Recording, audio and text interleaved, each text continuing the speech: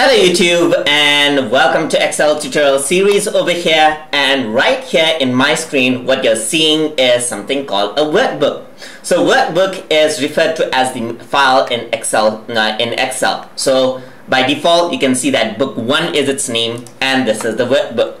A workbook may contain a lot of worksheets. So in my case I only have sheet 1. I can double click and rename this out. So let's say I'm gonna say this is my first sheet, just like this.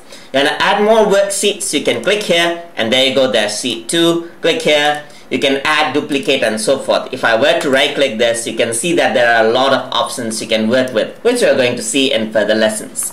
So if I were to click and drag this, you can actually rearrange the worksheets, as you can see, and workbooks contain a lot of worksheets, just like that.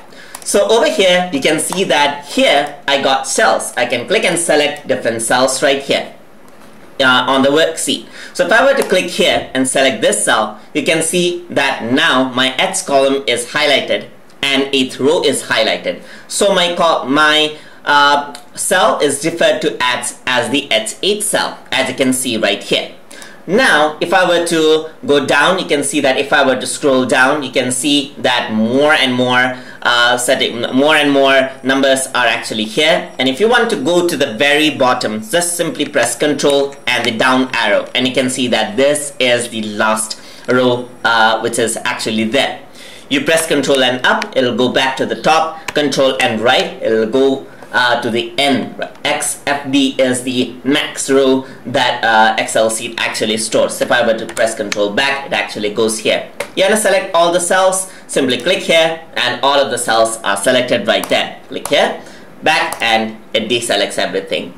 So another thing that you want to do is, if you want to move from one cell to other cell, you can simply press the arrow keys and then the cell will move just like this. So just simply press the arrow keys, as you can see right here. If you want to scroll down, not by using the mouse scroller but by using the arrow keys, you can press the scroll lock key on your keyboard.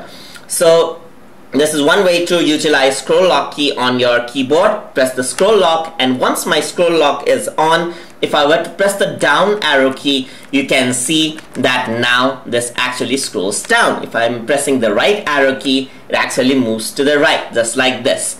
So if I were to turn off the scroll lock, then if you were to press the down arrow, you can see the cell selection actually activates right there. So that is how you work with workbooks and worksheets inside of Microsoft Excel. Hope you guys learned something as always, and as always, please like, comment, share and subscribe.